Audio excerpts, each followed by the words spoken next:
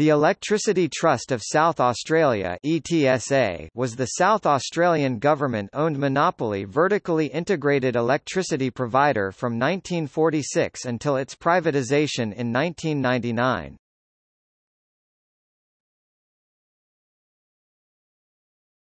Topic: History.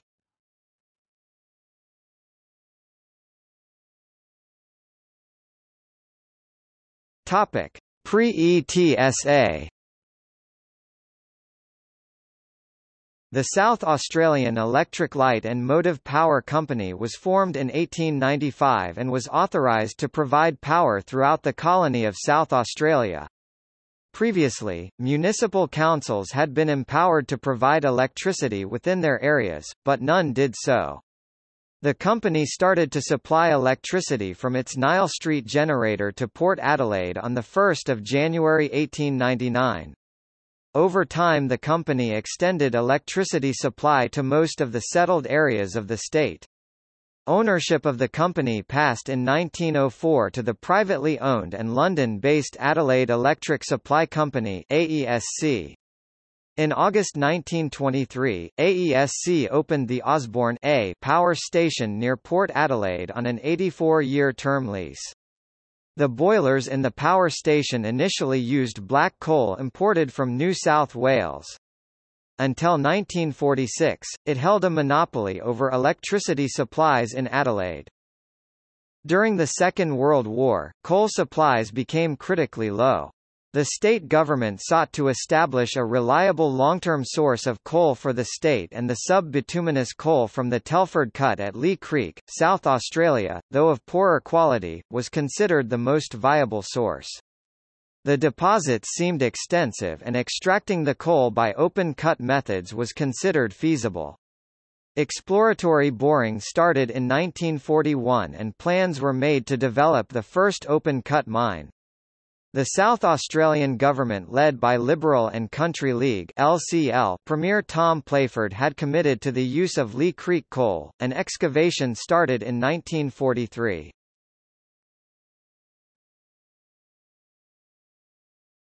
Topic: Establishment.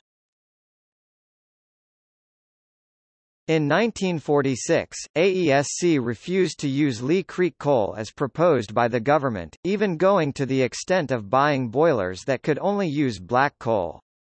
Playford responded by requesting Commonwealth funds to nationalise the company, which was provided by Labour Prime Minister Ben Chifley.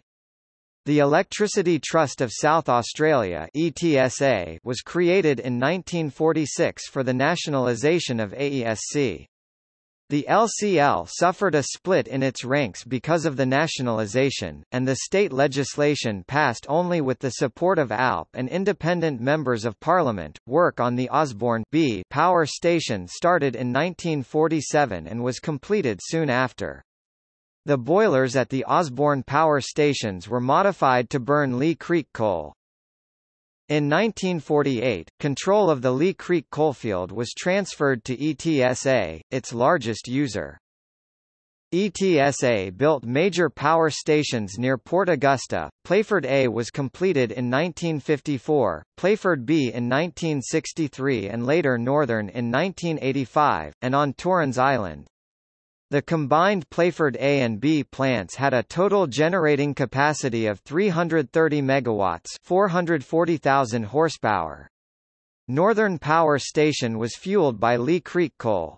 The use of large excavating machines and efficient mining equipment at Lee Creek, together with the rebuilding of a railway line between Lee Creek and Port Augusta by the Commonwealth Railways, resulted in economic production and delivery of coal to the power station. Pacific National provided the coal freight service from 2001. Topic: Privatisation. After the state bank collapse in the early 1990s, the state was left with a large debt after fulfilling its obligation to bail out the bank. In the lead-up to the 1997 state election, the incumbent Olsen Liberal government pledged not to privatise ETSA. However, after being re-elected, the government proceeded with privatization plans citing the dire financial situation of the state, and claiming to be confronted with new information such as a warning from the State Auditor General and the introduction of the Australian national electricity market. Following the 1997 state election, the Olsen Liberal government needed the support of an additional 2 non-Liberal upper house members to pass legislation, with the Australian Democrats retaining the balance of power on 3 seats. However, defectors from Labor in the upper house, Terry Cameron and Trevor Crothers, brought independent member Nick Xenophon into play. In 1998, Xenophon voted with Cameron and the government to proceed with the second reading of the ETSA Power Sale Bill. The bill became law when Cameron and Crothers voted with the Liberal government. They subsequently resigned from the Australian Labor Party. The privatisation involved the disaggregation of the vertically integrated business, with the generation, transmission, distribution and retail assets taken up by distinct investors. However, the South Australian government retained freehold ownership of the generation, transmission and distribution assets, with the investors acquiring long-term leasehold interests in the assets. Also, the government introduced a regime of industry regulation, calculated to ensure that the public interest was protected and that safety standards are maintained. The purchaser of the distribution business took the name ETSA Utilities, later renamed SA Power Networks, while the acquirers of the other parts of the business adopted distinct identities for their businesses. With privatization came the establishment of a competitive retail market for electricity. The retailing component of ETSA was acquired by AGL.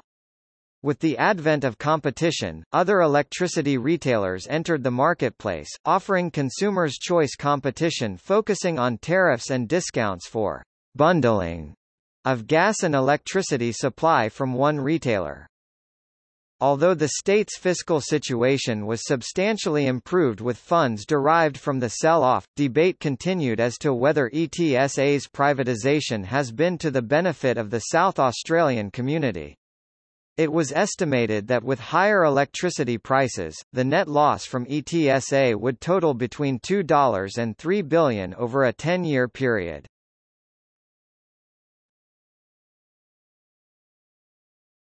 Topic: Controversies. Privatized ETSA has been a part of several notable controversies, including power outages, and electromagnetic radiation.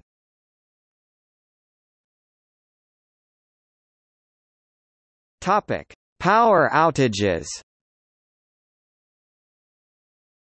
ETSA has been criticized for its consistent power outages in the past.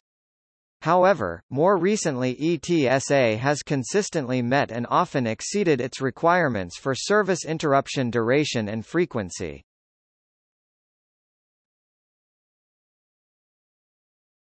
Topic: Electromagnetic radiation.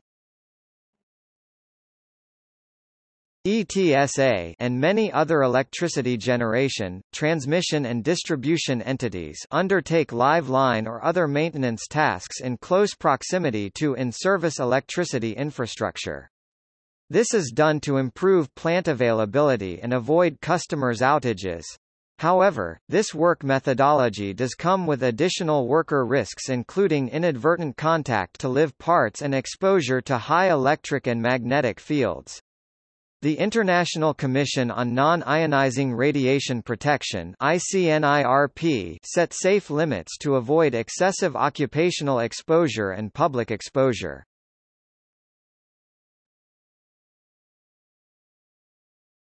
Topic: Contribution to South Australia's post-war growth.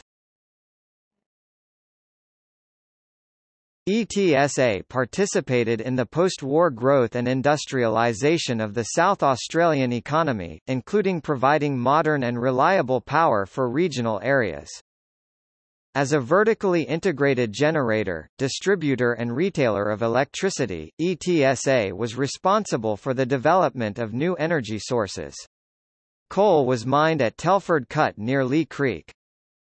ETSA expanded the electricity distribution network to areas where there was previously no supply, or only low-voltage 32-volt supply generated locally.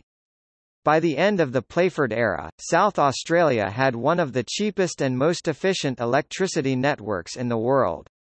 The same low price for electricity was charged in Mount Gambier as it was at the point of production at Torrens Island.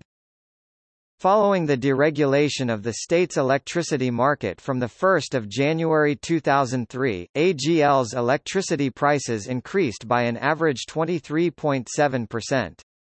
This has been a political sore point for both the Labor and Liberal parties in South Australia, with the Liberals having enacted privatisation, then the Rann government approving the price increases.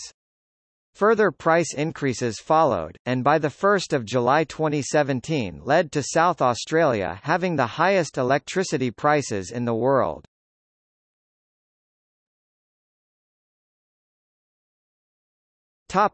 See also: Electricity Supply Industry Planning Council, Essential Services Commission of South Australia, SA Power Networks.